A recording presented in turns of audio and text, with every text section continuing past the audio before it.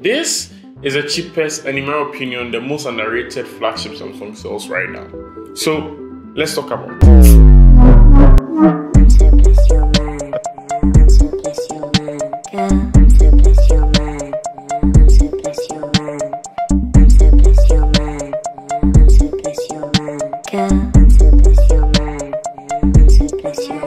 I feel it comes down to a few differences between this phone and a regular S21. That is, the slightly slower optical fingerprint scanner in the display of this phone, and also the slightly larger battery this phone has over the regular S21. But there's a whole lot going on for this phone that requires more attention. So let's start with the design.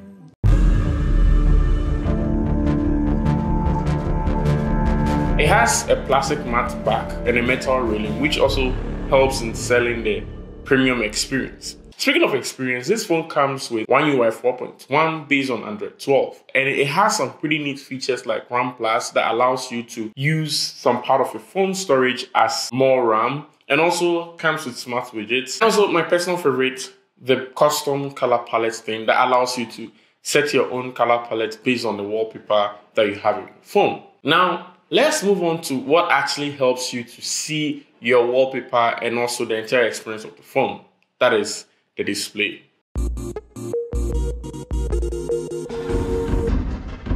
Well, the display on this phone is just amazing. I can go as far as to say it's one of the best displays I've seen on a phone so far. The colors on this phone's display is just amazing, like you'd expect from Samsung or Samsung displays from their flagship lineup. It also feels really smooth when it comes to scrolling through social media and web pages or generally playing video games, thanks to the 120Hz refresh rates that display has.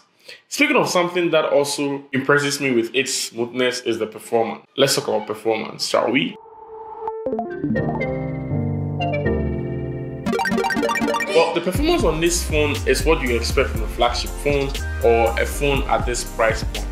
It's actually really good. It's able to handle everything I throw at it. It's powered by the same chipsets that runs the regular S21 series. That is the Snapdragon 888 or last year's Exynos from Samsung. While I can say this phone is easily a full day use, I haven't really had much luck in that department because I have to charge the battery once or twice a day. But then again, that could be because I give this phone a ton of pressure throughout my week of testing it just to know the limits of this phone. So keep that in mind when you're having it. And speaking of battery and charging, this phone supports fast charging. It charges very fast and also supports reverse wireless charging. So I find myself using it to charge my AirPods Pro, which is really convenient for me when I'm in town and I don't have a power bank and my AirPods Pro are dying out.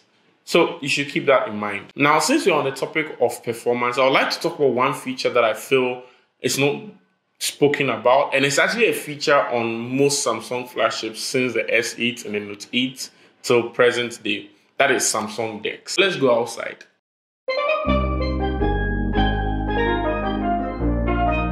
Okay, so I had to come outside, set up outside, especially by the roadside, to show you how cool the DeX dock or the DeX on Samsung devices is. So what you need is your phone, and then you have your PC, your dock, your mouse and keyboard, like a system unit and everything, and then you just put your phone in the dock. Well, now that you have this turned on, you can use your phone as your system unit, provided you have your mouse and keyboard, monitor, and then the dock. While I can't really justify spending that amount of money or a ton of money to buy just a dock so that you can use your phone as a system unit, you can actually use just your USB Type-C cable to your phone and then connect it to your PC or a monitor that supports that, or an HDMI to USB Type-C cable. And it takes like your phone experience to the next level. You will be able to enjoy the multitasking and then some of the functionalities you've come to expect and love from like your normal Windows PC or your Mac on your phone, just that you'll be running Android apps. And it's pretty neat. I find myself wanting to use it all the time when I do have the chance, and also to edit videos on my phone but then with a monitor, and it's actually really good.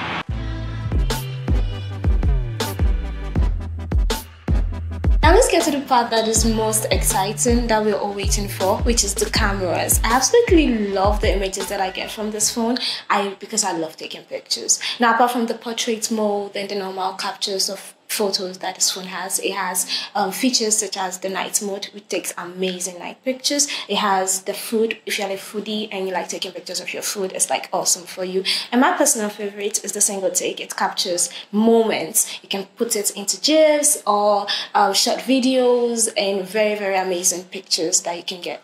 Now, but the only problem that I have is the auto HDR of this phone is kind of a hit and miss. Now, when it comes to videos, this phone caps at 4K, whilst the regular or the usual S21 go up to 8K. But then again, how many people do you know watch 8K videos in full resolution? Not many that I can think of. I personally love HDR, especially HDR videos. This one actually maintains the feature of the S21 to allow you to shoot HDR 10+ videos, and it also has amazing Pro mode that helps you to get the most out of your camera.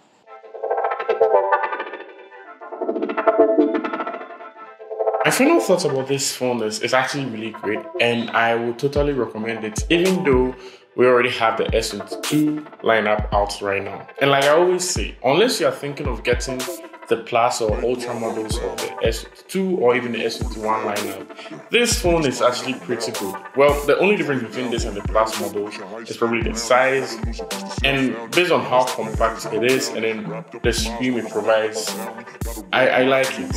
I like it. So, by the way, tell me your thoughts. Would you recommend this for someone, or would you buy it yourself? In the comment section below. And also, as always, thanks for watching.